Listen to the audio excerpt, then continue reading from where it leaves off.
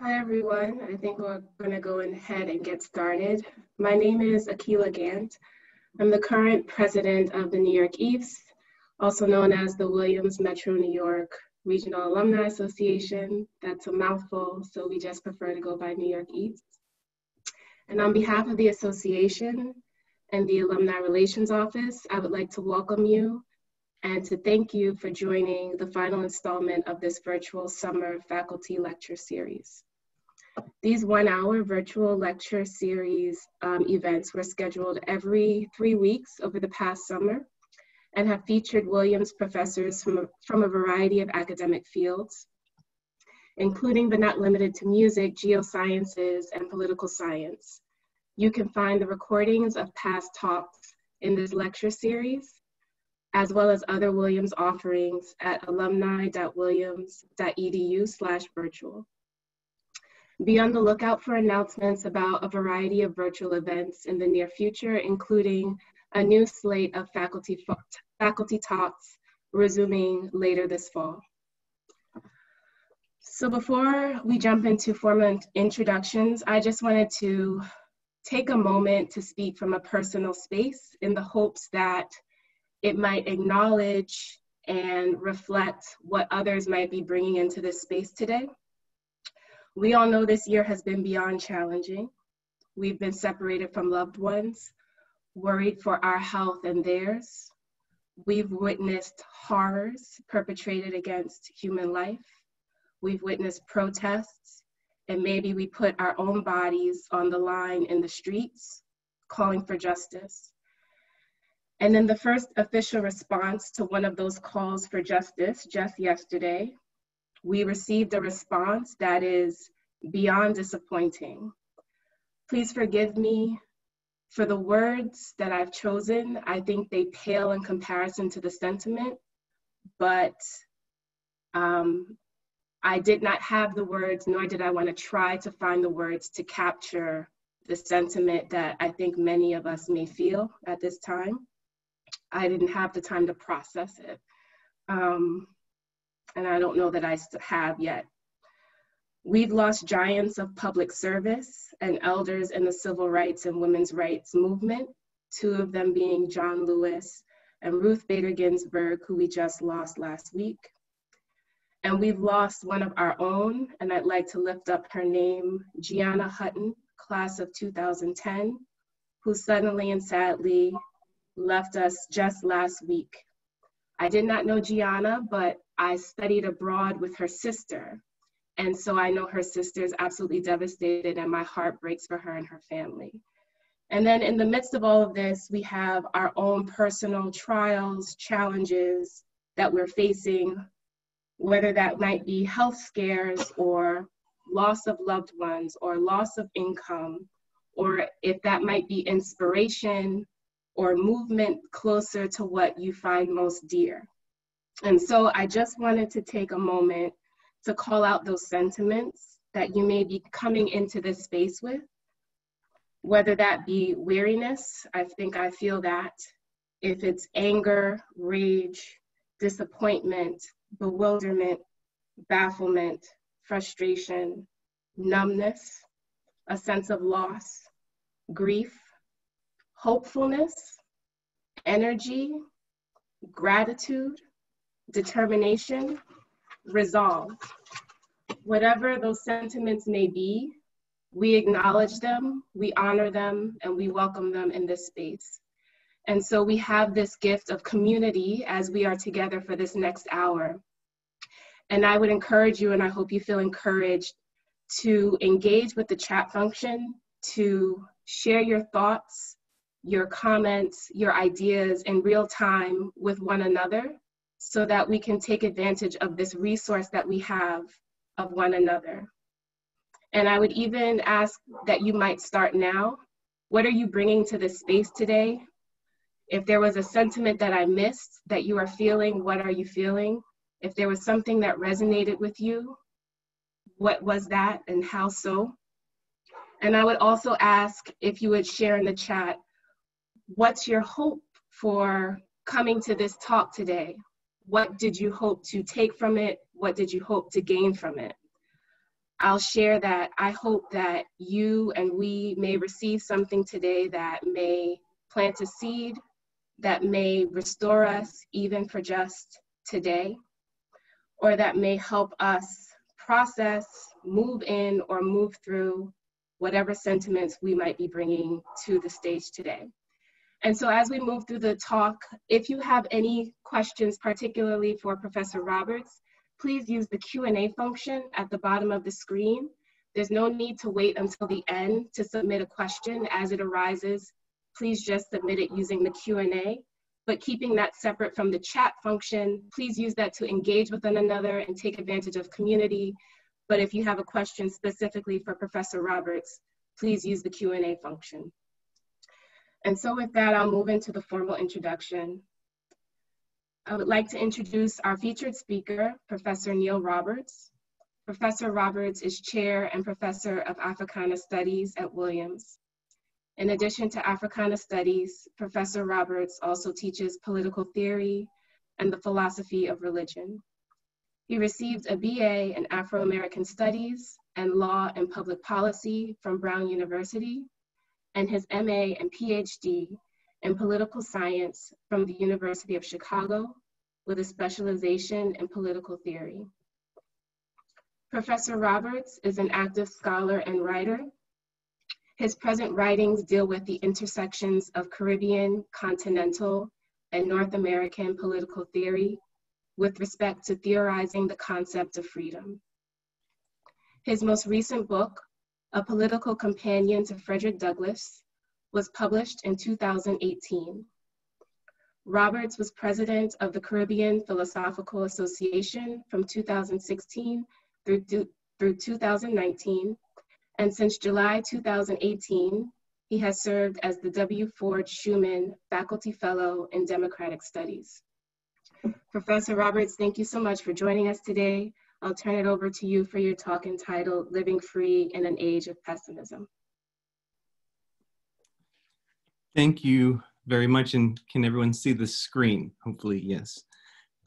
Good day, everyone, wherever you are in the world. I'm honored to have the opportunity to speak with you under the auspices of the Williams College Summer, or maybe it's Summer into Fall lecture series, hosted by the Williams Metro New York Regional Association. So many thanks for inviting me to think and reason with you all. And thank you, Akila, again, for that gracious introduction. Now, let me declare up front, I am not an Afro-pessimist, whatever that means. And this talk shall hopefully disclose the significance of that statement and perhaps a little more. Breonna Taylor. Breonna Taylor. Breonna Taylor. Breonna Taylor. Breonna Taylor. Breonna Taylor.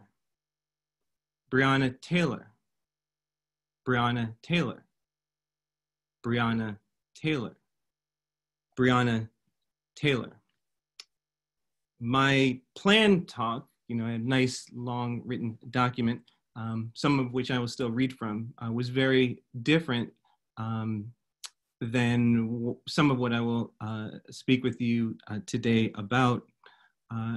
As was mentioned in the opening, the life of Breonna Taylor and questions of not only freedom, but also justice, justice eclipsed, justice that has not come, silenced and disavowed Black women in the United States and elsewhere, but particularly in the United States.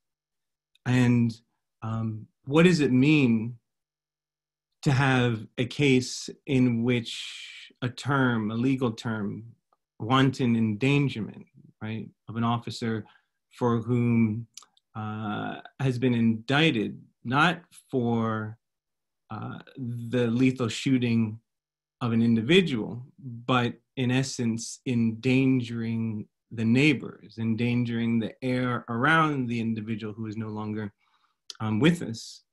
And yet, what do we make of a life that it may be understandable for many to be pessimistic about this outcome. And so this is really some of which I want to begin with right now. If it is asked, do we live in a pessimistic age? The answer is no. But we do live in an age of pessimism. In an age of pessimism, pessimism is not the only viewpoint humans uphold, yet it is a worldview permeating the globe to a notable extent nonetheless. Ta-Nehisi Coates expresses a form of pessimism near the beginning of Between the World and Me, the evocative book-length letter to his son in which Coates writes, "But some time ago, I rejected magic in all its forms. This rejection was a gift from your grandparents, who never tried to console me with ideas of an afterlife and were skeptical of preordained American glory. In accepting both the chaos of history and the fact of my total end, I was freed to truly consider how I wished to live.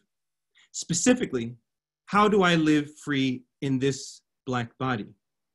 It is a profound question because America understands itself as God's handiwork, but the Black body is the clearest evidence that America is the work of men.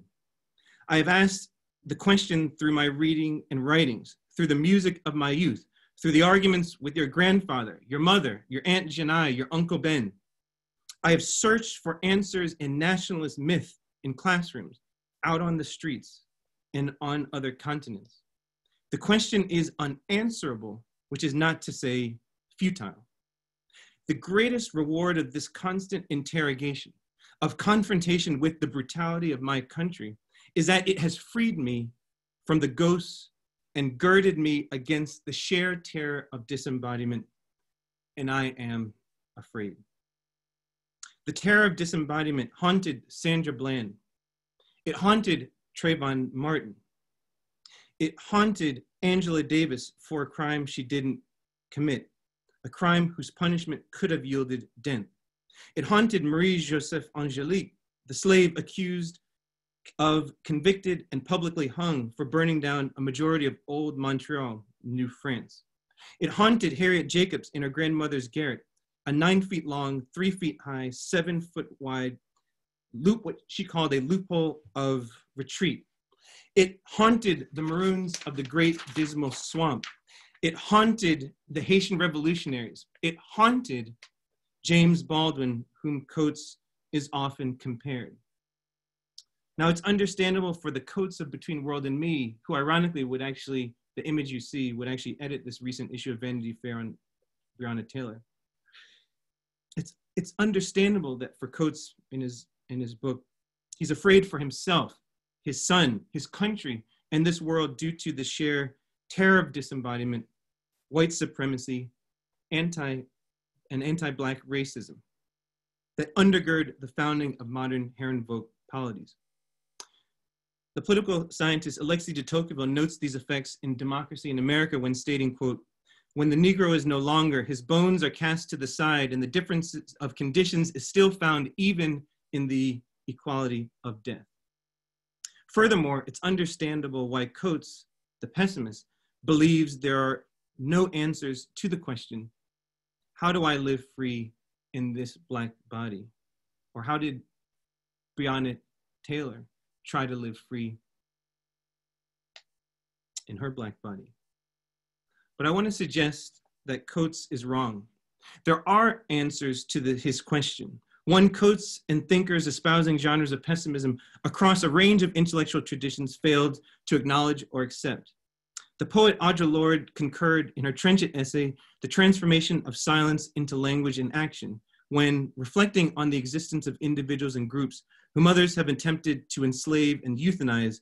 Lorde declared, "For to survive in the mouth of this dragon we call America, we have had to learn this first and most vital lesson, that we were never meant to survive."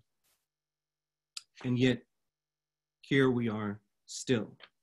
So the topic of how to live free in an age of pessimism, within which the inquiries of coats and Lord all pertain is a quandary, but not a paradox. My talk today and discussion with you hopes to at least try and propose a solution to this impasse. Methodologically interdisciplinary, the talk draws on scholarship in Black studies, philosophy, and political theory. And really, it's just a short version of my latest book that's coming out soon. The field of Black studies emerged in the academy in the 1960s in response to student movements, Black metamorphoses, legitimation crises, and the rethinking of disciplines as a result of fissures in orders of knowledge within fields predating the so-called new studies. The year 2019 marked the 50th anniversary of Black studies, or referred to initially at Williams College as Afro-American studies, and now Africana studies. So if you all can see on the screen, this is an image, one of the photos that was taken by three of the students who, during the occupation of Hopkins Hall, in which students ended up locking the doors of Hopkins Hall, where I like to call, though the administration might not like it, where the Illuminati are, right? Hopkins Hall, if you recall, where the president, the provost, dean of the faculty, financial aid, study abroad, all in this building, with one objective among a series of demands, but one of those objectives was that the year before, in 1968, the administration had legislated the inauguration of what was then Afro-American Studies, but gave no faculty positions, no resources to that, and students were making demands that very much echoed the first Black Studies department and program at San Francisco State College, also at that same exact moment. The second image, Williams was not co-educational in 1969, but nonetheless there were transfer students who were allowed at the time. And so outside, this is an image outside of Hopkins Hall at that same period during the occupation. The institutionalization of Black studies at Williams is greatly due to student demands issued in the wake of the assassination of Martin Luther King Jr. and the student takeover of Hopkins Hall the next year. And its creation mirrors the founding of similar Black studies programs, centers, and institutes throughout the country and later the globe. Among the founding imperatives of Black studies are the forging and expansion, not only of the field itself, but also the call to responsibility of other fields, including political science and the humanities, different fields in the social sciences and physical and natural sciences, to rethink bodies of knowledge taught in their own disciplines. So what am I suggesting? I'm suggesting, on the one hand, that if we think about trying to talk about what does radical or radicalism or radicalizing mean and pose the stakes of explaining them, first in the abstract and the relation to the phenomenology of Blackness on the one hand. Second, the connection of these terms to the idea of revolution. Third, the struggle to realize the human that these activists and students, these student activists were engaging in the language of Sylvia Wynter. And fourth, the ways that the Black radical tradition, understood whether as homogeneous or heterogeneous, endeavors to reconcile tradition on the one hand, right, and radical on the other. So while tradition connotes heritage, preservation, durability, and stability, radical implies either to the far right or far left of center, a break with the status quo, the spirit of the new, a beginning, a new beginning, and our natality in that archetypal word of Hannah Arendt. And so while not everything and all phenomena, not all of these are radical, some are, and in many regards, we have to think through that. And in addition, I want us to try and think about what does it mean not only to so-called get free, but also live free. So briefly, before getting into what do we mean by freedom and its relationship to slavery, we must first ask a single short question. Why pessimism? Pessimism is a way of thinking that acknowledges human freedom and the ability to attain it, yet it questions the belief that the achievement of the free life itself shall solve many of our problems. We often conflate, and I've done this myself oftentimes, we often conflate pessimism with cynicism, skepticism, and nihilism. And this is a mistake. For instance, in the passage I began with by Ta-Nehisi Coates, A Pessimist, it refers to ideas of his parents on the afterlife and metaphysics as skeptical. To be skeptical is to refrain from definitive judgment due to a lack of absolute knowledge. To be a nihilist is to arrive at a condition where you lose the desire for anything as a result of everyday strictures, not because of our levels of knowledge. Pessimism expects nothing, writes Joshua Dienstag. It is looking at, I have my kind of, right? It's looking at, if you will, the kind of looking at a half-filled glass and viewing it as half empty, right? Rather than half filled, right? It's half empty. But pessimism isn't merely doom and gloom to foreclose the possibility that our lives shall turn out well. Pessimism simply doesn't accept that our lives a priori will turn out positively. After all, the expectation that things will go badly is not on the surface any more or less rational than the expectation that things will go well. And as stated, pessimism is not nihilism. For nihilism would not be wanting anything. And extreme nihilism, wanting nothing at all. Nihilism poses an even greater gravity than pessimism. In Race Matters, Black Strivings in a Twilight Civilization, in his recent meditation on Dr. King's legacy, Cornel West underscores the severity in what West calls the nihilistic threat to Black existence. That is, the threat of having to cope with hopelessness, meaninglessness, lovelessness, right? The beginning, how the opening began, that loss of a member of our community from class of 2010. Why is this happened, right? How do we cope with this? This nihilistic threat is a threat echoed in Kwabena Kugano's Thoughts and Sentiments on the Evil of Slavery, and Anna Julia Cooper's A Voice from the South, and Jamaica Kincaid's A Small Place, but it is also echoed in the writing of polymath W.E.B. Du Bois. Du Bois states in the elegy of the tragic death of his firstborn son, Burgart, in the middle of this image. Burgart died 4 months shy of his 2nd birthday. Du Bois wrote, "Within the veil was he born, said I, and there shall he live, a Negro and a Negro's son."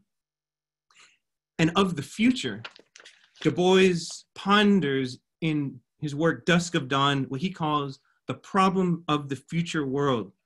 And in his earlier The Souls of Black Folk, what Du Bois called, and I'll say it slowly, a hope not hopeless, but unhopeful, in a land whose freedom is to us a mockery and whose liberty is a lie.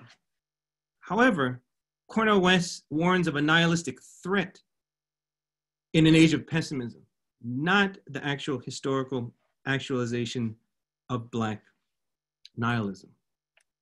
And as I mentioned, I'm not going to read all of what I had prepared, but there are some points I want us to make. We can talk about it in the question and answer if any was skipped over. A core goal of pessimism is to teach us how to live with what we cannot eradicate, the limitations of death and time with which the universe saddles us. Additionally, a core critique pessimism puts forth is the critique of progress. Pessimists reject aspirations to progress, understood in terms of incrementalism, civilizationism, human development, forward movement towards a new future social and political orders, and or the desired return to a previous social and political order following a period of structural retrenchment. So think, for instance, after the demise of Reconstruction in the US, and I would suggest arguably our current geopolitical moment. And furthermore, genres of pessimism deny the significance of and routinely the very ability of humans for slave agency. That is the inherent ability and the capacity for all humans to imagine freedom and how to live free individually or collectively. And also the inherent capacity of slaves, like all humans, for living, for action more broadly, and more narrowly, their imagined freedom ideal. Last opening points. To the history of the word. The word pessimism derives from the Latin pessimismus, meaning the worst, and the French pessimisme. And it came into language in the 18th century, ironically, shortly before the American, French, and Haitian revolutions that would transform the modern period. According to the Oxford English Dictionary, pessimism is the character or quality of being the worst, the condition possible or imaginable, the state of greatest deterioration, and the doctrine or belief that the actual world is the worst of all possible worlds. And you all know that person in your family, or that friend, or that person colleagues who you work with, or who you know, who seem to always want to think about the worst, right, in the world. But more seriously, pessimism was employed originally in Western thought to describe a position fundamentally in contrast to the concept of optimism, advanced by the mathematician Leibniz in his 1710 treatise, Theodicy. For Leibniz, optimism is the outlook that, quote, the actual world is the best of all possible worlds. Voltaire in 1759, in his work, Candide or Optimism, popularized the term pessimism in the course of its trenchant rebuke of the very concept. It facilitated simultaneously the emergence of the English word optimism and the first use of pessimism, mainly by Catholic Jesuits, to criticize Voltaire's opinions. It's telling, it's important on dates here, it's telling that the French Academy admitted its equivalent of optimism in 1762, the year that Jean-Jacques Rousseau published Of the Social Contract and Émile, but did not admit its contrasting term pessimism until 1878. Put differently, the Academy's eventual acknowledgement of the latter more than a century later reflected the proliferation of genres of pessimism that mutated following the Age of Revolution in three key intellectual eras and movements. The first, late to mid-20th century European thought. The second, across the Atlantic, post-World War II realpolitik and realist international relations. And third, early 20th and 21st century Black critical theory in the African diaspora. So I'm going to skip over a lot of the written text, but to get us on the same page, what do we mean by the first? The first notion of pessimism, the first genre, in which efforts to explain decay, decline, truth, and value in light of the absurd anchor this first wave. This is the wave in which, if we all remember the myth of Sisyphus, what was the myth of Sisyphus that writers like Albert Camus talked about, where Sisyphus was banished to push a rock up the hill, and once the rock got all the way to the top, then what happened, right? I know you know, right? The rock then went all the way back down, right? Right when we're at the precipice of what we imagine we want to do, things seem to kind of fall apart and go back down. In some sense, this creates a kind of an existential kind of realism and ressentiment, and the shift, what Friedrich Nietzsche called the shift between the dimensions between master morality and slave morality, and how do we actually try and get out of this? The second type, in international relations, and particularly realist international relations, thinking about, on the one hand, in great power politics, in which oftentimes states, not people, not individuals, are the main object of analysis. I kind of liken this to watching Meet the Press every week, right? Meet the Press, you have different experts, different backgrounds, but in the end, it almost seems like there's this inevitable kind of retrenchment, because the belief of thinking about our lot in life and our decisions is on rational grounds, kind of rationalist grounds, and that it's fixed. That is, most importantly, realist international relations understands many of these attributes in our political world and global politics as fixed, permanent features of human social and political orders, especially the natural anarchy of states and states' thirst for power and for wanting to maintain it. However, from the 20th century, it is safe to say, has made all of us into deep historical pessimists, writes Francis Fukuyama, and yet the revenge of history shall undo the pessimism of realism, as Fukuyama not only mischaracterized the end of history, but also he was correct that a lot of times history makes us attentive to alternative worlds. And in addition, as the great late Nobel laureate Toni Morrison observes in The Source of Self-Regard, Morrison writes, "Our past is bleak, our future is dim, but I am not reasonable. A reasonable woman or man," Morrison writes, "must adjust to his or her environment or their environment. And the unreasonable individual does not. All progress depends on the unreasonable person." That is, how do we explain phenomena that can't be understood in rational grounds? How do we explain to the slave or the afterlives of slavery, or individuals for whom logic and reason should say your life means nothing? It doesn't matter. And there's nothing you can do about it. Perhaps, though, we need to tap into some other archives. The third, which I want to say a little bit more about, the third genre, what I'm calling the genres of pessimism, is the movement of Afro-pessimism, one of the most discussed contemporary intellectual movements. And while the term initially pertained to disparaging Western portrayals of underdevelopment in post-colonial Africa and origins of its current usage in Black critical theory in the halls of academia in California in particular, its vocabulary and positions are increasingly commonplace in everyday language.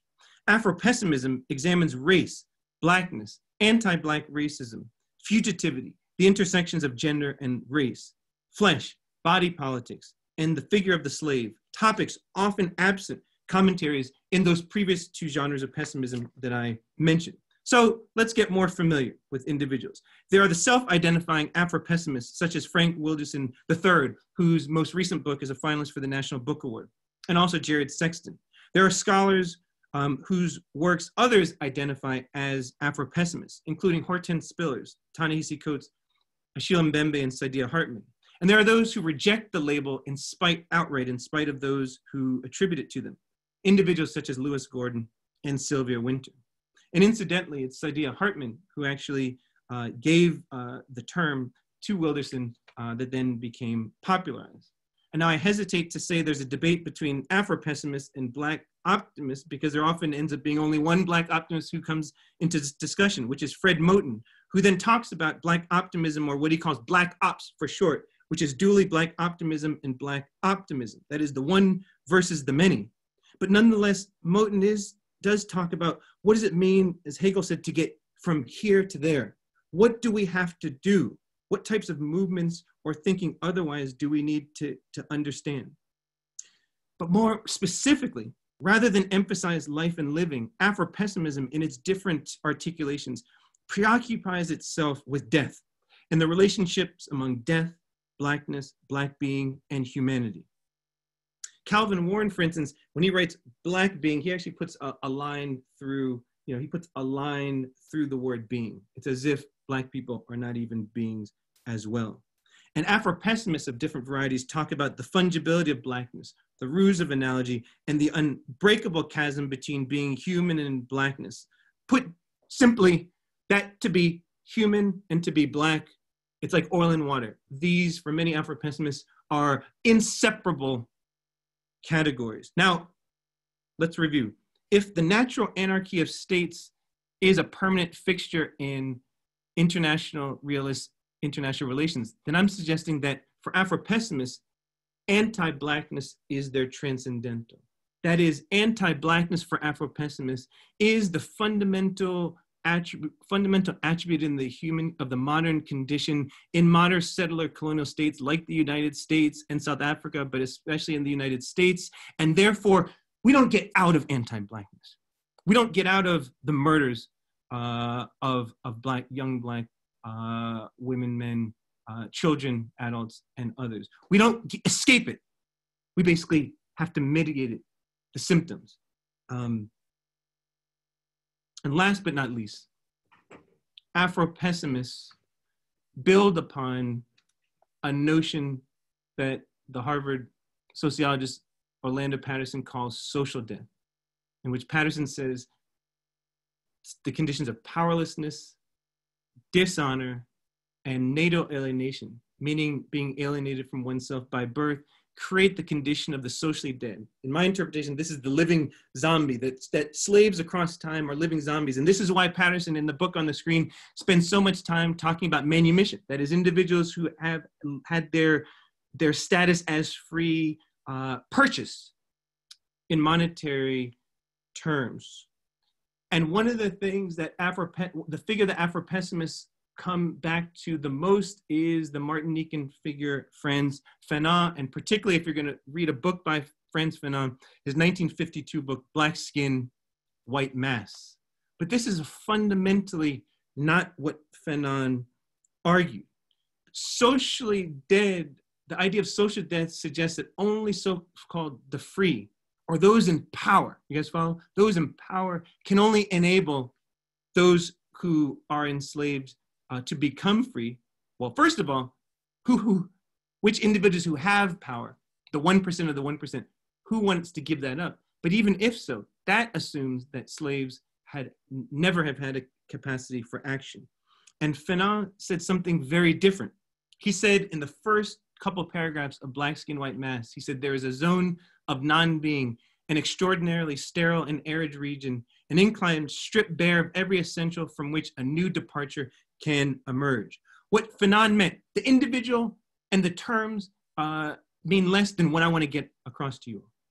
Fanon said that, like Dante's Circles of Hell, right, in his trilogy, Dante, like being guided by the angel Gabriel, Fanon was saying in the context of colonial Martinique and the mid-20th century, the height of the colonial period, Fanon is saying that, ironically, by being thrust into a hellish condition, it actually allows slaves, past, present, and in the future, to realize who they are, in order to then be able to come to an awareness of who we are. And once we come to an awareness of who we are, it allows us to realize that we always have had a capacity for action, however constrained. Now, that is not a guarantee that we will be able to change the world to actually live and attain our vision of the free life, but it is the first major step. So in other words, the zone of non-being is different than the idea of social death. But the question becomes, as Angela Davis has put forward, how do we know when we are free? So I promise, I mentioned a lot, but I'm gonna have a graphic that hopefully will bring it all together, because I know we're almost we're gonna, in 10 minutes, to have a conversation. There have been two traditional ways of thinking about freedom, particularly in the Western tradition. One, we can call the negative notions of freedom. The second, positive notions of freedom. Negative and positive are not ethical relations. It's not good or bad. Negative notions of freedom, such as non-interference and non-domination. Thinking about freedom as the absence of wanting some other coercive agent interfering in my life arbitrarily or non-arbitrarily, and not wanting to be dominated. And then positive notions of freedom, such as autonomy and plurality and generality. The first talks about the world we don't want to live in. The second talks about the world we want to envision, but there is this chasm in between. And also, both those two traditions still nonetheless assume that whatever freedom and unfreedom are, they are fixed. But actually, most of us, as Cornel West has said, are in the funk, right?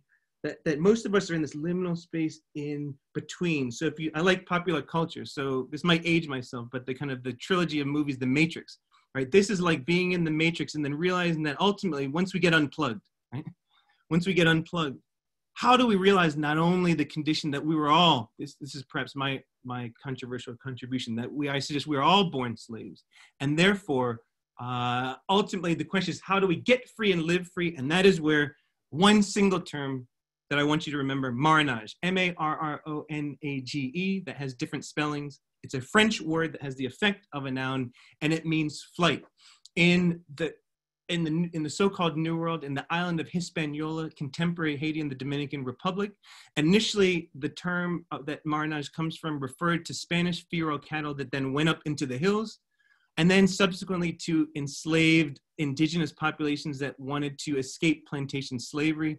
And then by the 1530s, to enslaved Africans brought forcibly to the New World, to Hispaniola, who then took flight into the hills, into the marshes and the swamps to create autonomous communities. Historically, there have been a couple versions of marronage in the legal registers and also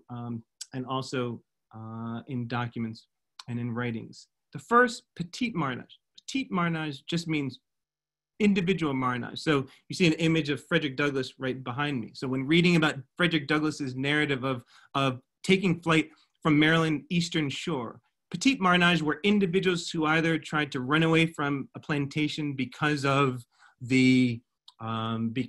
either wanting a few hours of mental sustenance, or trying to see a loved one on another plantation, or to steal away for some hours to then try and plan one's escape on the one hand. So individual escape. The second, grand marronage, which were collective communities that individuals didn't believe necessarily in their lifetime or ever that the regime of slavery would ever end. So it would be like a large collectivity en masse going into some autonomous territorially bound space to create a territorially bound society. Now there are benefits and problems with both of those, but here's what I want you to all, this is the image. I said I got one image for today that I want you to peer into. I want to suggest, just think with me. What if freedom across time is the flight from different forms of enslavement, whether, and I'm going to just use my error, these are meant to be androgynous figures. So petite grand marronage, this is the first one I talked about, individuals running away, or these collective territorially bound territories within a larger state or society. But what if freedom can also be understood as a macro political level, as either, this is the only time you'll hear me say trickle down. I call what's called sociogenic marronage at the top, trickle down freedom. The idea that whether it's through a deity or deities or a sovereign political leader, or a political figure, for instance, a political leader, the idea that our collective freedom goes down from up top, filters down from the top to the bottom.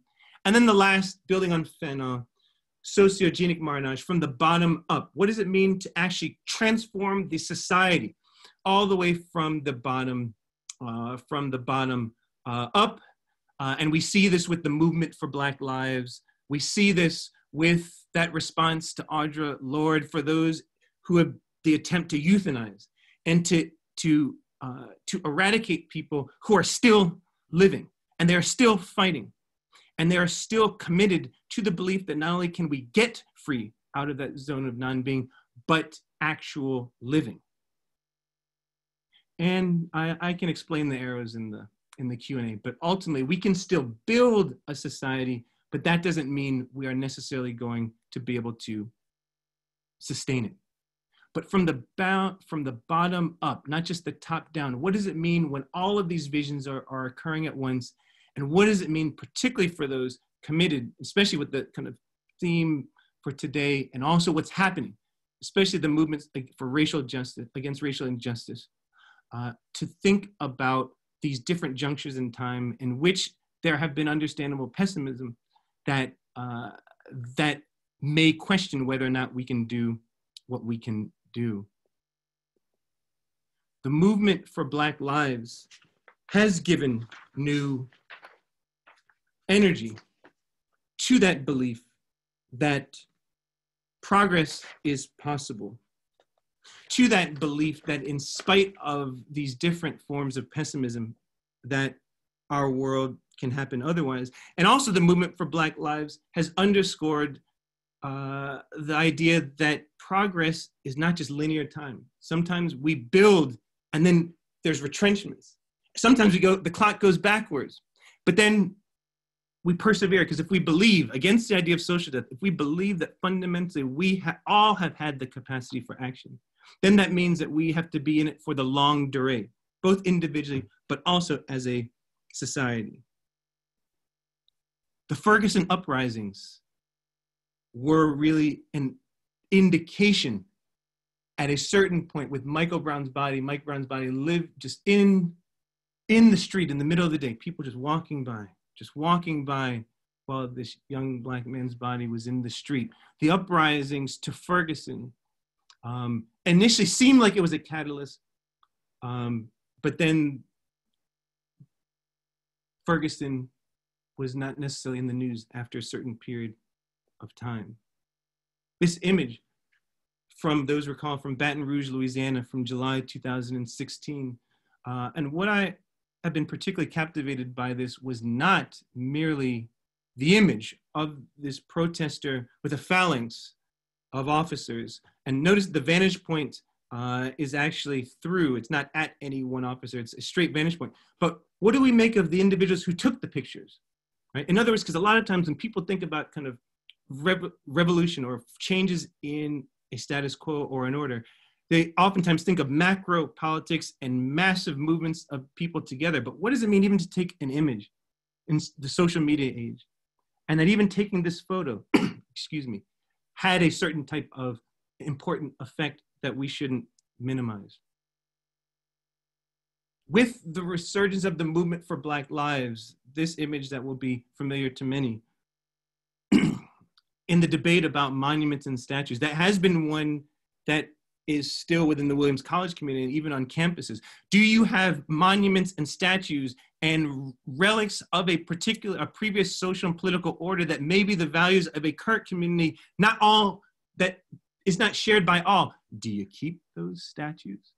Do you keep those monuments, particularly when they are bound up in a connection to anti-Black racism? Or do we change the order?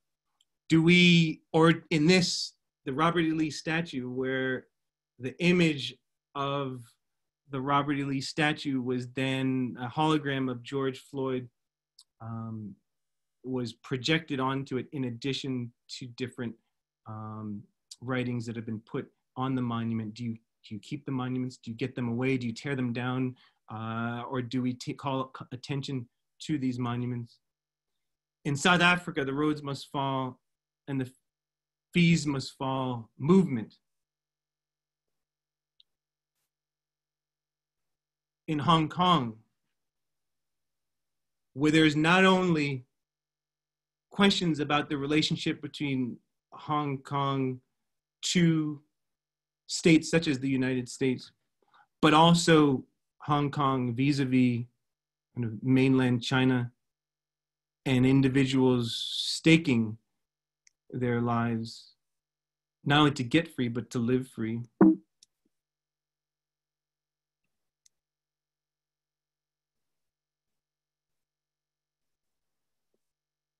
And then last but not least, Michelle Alexander's The New Jim Crow, which it has come to my attention that I believe many alumni have either read or been reading, in which Professor Alexander suggests that the carceral state, the prison industrial complex that one sees when we think of those peaks and troughs after 1865 of the end of the Civil War in the US, in which many associated emancipation with freedom, but at the same time, the social and political order realigned. And then with the rise and fall of Reconstruction, we get the emergence of the convict lease system, and then the progenitor to the modern prison industry and the prison industrial complex, of which Black and brown women and men in particular are overrepresented in relation to their population. Alexander wants to suggest that this is a version of a new Jim Crow, a new type of legal and juridical code. And then when we're thinking about not only individuals who may be locked up, but also when individuals exit their formal locked up status, what does it mean even to the question of the vote? Do you have the franchise? In the case of Florida, if you have the franchise, do you have to pay back, all right, back fines even to then be able to vote in a general election? Can one even vote at all? What does this all mean? I want to really shift to kind of questions, but I want us to suggest that living, ultimately life, ultimately visions of hope, ultimately action, the capacity of action that we all have had inherently, and more narrowly in our moment, this is an election period. This is a period where there's been so much loss. There's been so much Black pain. There's been so much pain and suffering in the wake of the pandemic that is still ravaging, raging and ravaging. The inability for people to hug, shake hands, to see one another, even in Williamstown. But we have faced despair before, and the question becomes, what are each of us going to do? And so I want to end there. Thank you for bearing with me. I realize some of that, if we had more time, I would kind of explain in greater detail, but I'm more interested now in our remaining time hearing questions from you all. And so I'm going to end the screen share, and then we can hopefully kind of field some questions, if that's agreeable to everyone. Thank you for listening. Okay. So I'm going to looking at the question and answer. And so hopefully if the question and answer icon is there, feel free to add any questions that you may have, and I'll try and answer them in the time we have to have together. And so let me just open this here. There is a question here in which by Sarah, and excuse I'm mispronouncing, but I'll try and pronounce everyone's names properly, by Sarah Wilson, who writes, in light of your discussion of the history of Afro-American Studies program at Williams, I wanted to remember deceased Professor Melvin Dixon, an English professor, poet, and theorist, and a mentor who supported my independent creation of a women's studies major through the college's contract major program. I believe it was the first major in the late 1970s. And here's the question. How does the pessimism or anti-Black theory uniquely impact Black women? Is there an intersectionality angle? It is a wonderful question. And I would answer it a couple ways. One, thank you for calling attention to an important troubadour who really laid the groundwork for the work of myself and everyone else in their wake, and also your work for creating the model for what is now women's gender and sexuality study. If one understands intersectionality as an idea of thinking about the identities that shape each of us. So the legal scholar Kimberly Crenshaw, who coined the term in the late 1980s in an article, before the late 1980s, individuals, if one was the subject, for instance, of what we'd now call a kind of a hate crime that involved the race, gender, sexuality, ability, age, of multiple identifications of an individual, before a certain period of time, legally, one could only sue based upon one of those vectors. And Kimberly Crenshaw, going back to Black feminist thinkers such as Anna Julia Cooper and Ida B. Wells, said that's nonsense. Each of us is made up of multiple identities. That's what makes us human. And so therefore, if one is to talk about anti-Blackness, and also even the struggle to try and become and live free in the wake of that, then I would say not just in terms of genres of pessimism, but especially in terms of just thinking about not only what is pessimism, but also what does it mean to be free, we have to take into the consideration that we each experience the world uniquely. And so I would say absolutely that we have to think about the ways in which these vectors, not only intersect, but also how does that connect to strategies for imagining the world. And I think it's not incidental that the movement for Black lives and the phrase Black Lives Matter were coined by queer Black women. And we must honor that, and we must respect that, and we must not disavow that, and we must learn from that as we think about these responses of what we can do. So thank you for that question. There are two that I think I would put together. One by Cindy Tether that says, in Jamaica, the Maroons escaped to the mountains to avoid being enslaved. And by Pierce Hammond, what about spiritual Maroonism, based on the belief that of God in that God is in everyone? I would answer it this way, which is that that in the Jamaican context, one of the both kind of amazing phenomena and also the kind of tricky history that a lot of the time gets unavoided is that absolutely Jamaica was one of the kind of states in which Maronage and different kind of grand Maronage communities, that collectivities had different kind of pockets of autonomy within, running away from the plantation. However, one of the phenomenon of grand Maronage over time were that colonial powers would try and invade a Maroon space and get repelled, invade, repelled, invade, repelled, and then ultimately treaties were signed. And many of those treaties said, we colonial power will no longer invade your territorially bound Maroon space as long as you turn over any new fugitives. Um, no, if you don't have a hard stop, we can go fast. Yes, and I'm also realizing that we might be over near time, but please, for those of you who want to stay, I'm going to stay. So if you need to go, go, but hopefully alumni relations won't cut me off because I really want to answer your questions. Ultimately, these Grand Marinage, many of these communities, including Jamaica, signed treaties that said you must turn over any new runaways so that we will no longer invade your space. So that between the Haitian Revolution that ended in 1804 and the Cuban Revolution that ended in 1959, the one Caribbean territory that was closest to a formal social and political revolution was Jamaica in 1865. And that uprising, the Morant Bay Rebellion, was killed because Maroons turned over one of the two main leaders who then got executed, and it was done. So there is a kind of qualified freedom, but it's still important nonetheless, especially because of the spiritual significance, which I take, which is Pierce Hammond's question. And so if we think of, what I didn't get to is that if we think of not just Marinage, but freedom more generally in multiple valences, physical, which is oftentimes, and legal, physical and legal are usually the two valences of thinking about freedom. But I would introduce not only the psychological, and that's where Fanon was important, but also the metaphysical, which is, I take it, the spiritual dimension. What does it mean to, and Harriet Jacobs, we see this in her Loophole of Retreat, where for those years where Jacob was literally in the attic of her grandmother, she peered out once a day, a hole. She peered out a tiny hole to see her children, because she knew if she acknowledged that she was alive and hadn't run away, they would kill her children. And every day that her children were alive, and she's looking in this tiny confined space out of the window, she's realizing that freedom for Jacobs was also about a cognitive and a spiritual condition. So both of those are really, really, really important. Let me look at some of these questions. A couple. So by Catherine Fitzgibbons, what is your advice to people to help them live freely today in our age of pessimism?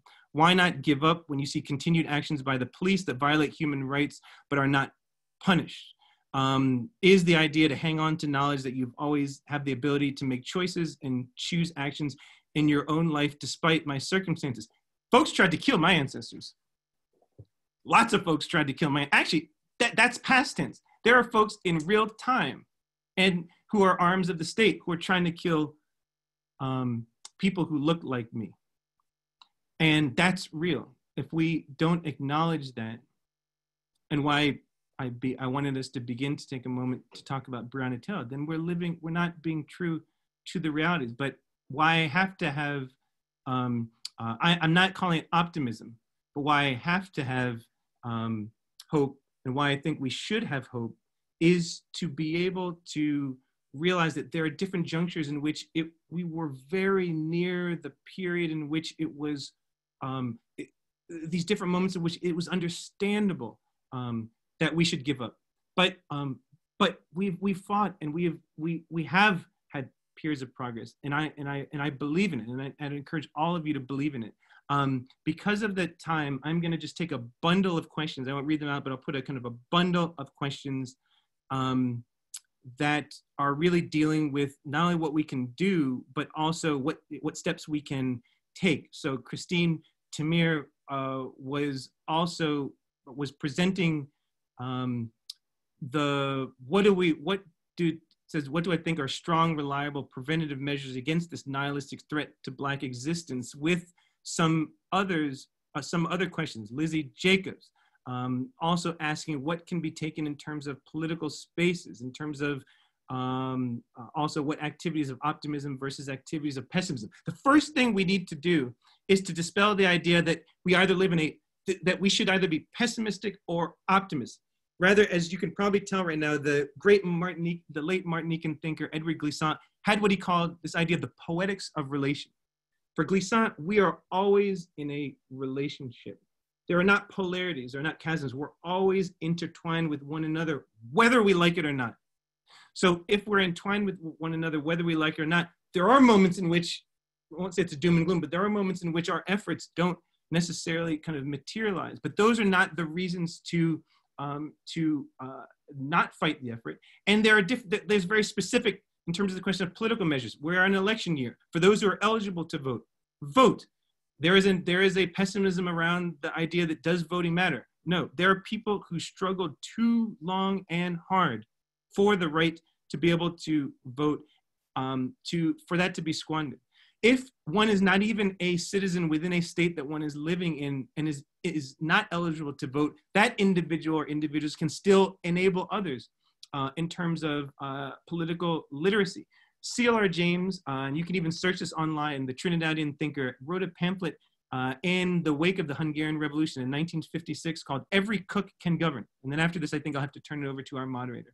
But James wrote a pamphlet called "Every Cook Can Govern." It ostensibly was a pamphlet reflecting on ancient Greek democracy. But what was interesting is that James said a couple of things. He says a lot of people who talk about democracy in ancient Greece seem to be concerned about the institution of slavery and not the slaves. But he also said, all of us are political cooks. Every one of us has the ability to contribute to the political processes that can then change our society. For some, that's being on the picket lines. For others, that's teaching. For some, that is being, especially in a pandemic, a healthcare worker. For others, it's your studies, right? And for others, it's also, as the Black Lives Matter movement has talked about, right, self-care.